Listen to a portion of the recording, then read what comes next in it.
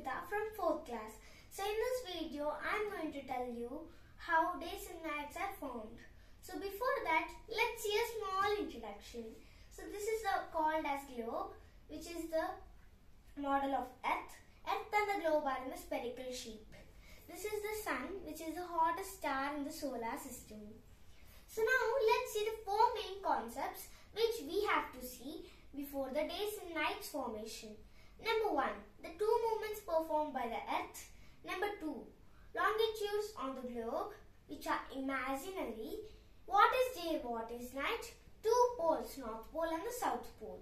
So first, let's see the two movements performed by the Earth.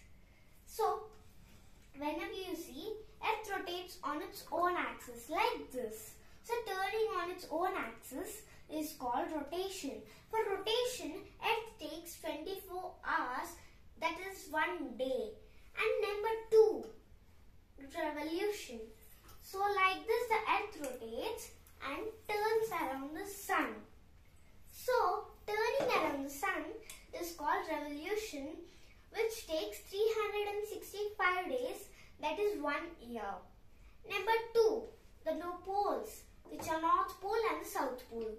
So the pole which is present at the top is called North Pole. The pole which is present at the bottom is called South Pole. So now let's see the longitudes. So you can see that vertical lines and this horizontal lines. So these horizontal lines are called latitudes and these vertical lines are called longitudes. So there are 316 longitudes, and in that only 2 are specifically named. Those are Greenwich line, which is in 0 degree and which passes through a village named Greenwich in London. For correctly means exactly opposite to it, we have a line, that is international date line, which is 180 degree. Now we have seen these two. Now let's see what is day and what is night. So now you can see that the light is falling here, this area. Where it is a light, now you can see that this area is filled with light. So it is called as day. And if you come to this side, it is dark. So where it is dark and where light cannot be fallen, that is known as night. So now let's see what is day and what is night formation. So for day and night formation, we use rotation, which takes 24 hours. Now the sunrise is falling on India. So it's for this half, means at the India eastern part is known as the day, and at America side it is known as night. When the Earth rotates, now America, this half where the America is present is called the day, and where the India is present, it is known as the night.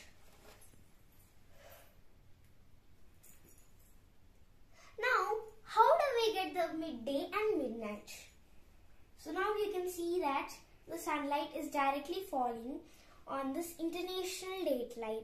So, in international dateline areas, we get it as midday. And to correctly opposite it, we have the Greenwich line. So at this Greenwich line, we have the midday. Midnight. And also there is one more concept. So these two lines also help us to divide the Earth into two parts. Where the India is present, that is known as the eastern part. So this half is the eastern half. And where the America is present, that is known as western part.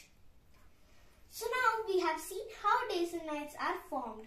So in next video, let's see how seasons are formed. If you like this video, please like, share, comment and subscribe to our channel. Thank you.